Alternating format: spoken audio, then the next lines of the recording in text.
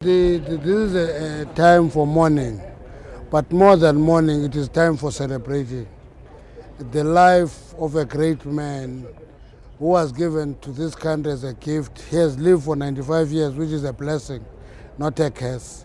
And therefore, what we should be doing, we should be celebrating his life and his contribution. That's what I want to say. Mandela is a maker and a product of history. You must always start from there, because if you don't start from there, you will see him in isolation from an organization that he has contributed in shaping and which has contributed in shaping him. So the relationship between Mandela and the ANC is dialectical.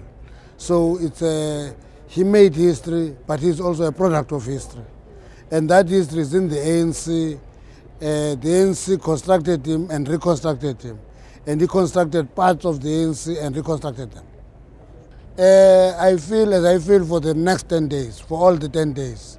It's 10 days of mourning, it's 10 days of celebrating.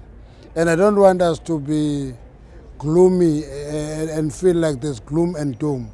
We must treat this time as, here is a great man, he has contributed, he has run the race, he must be released, and we must be happy that he gave us a long time and he has contributed immensely in South Africa.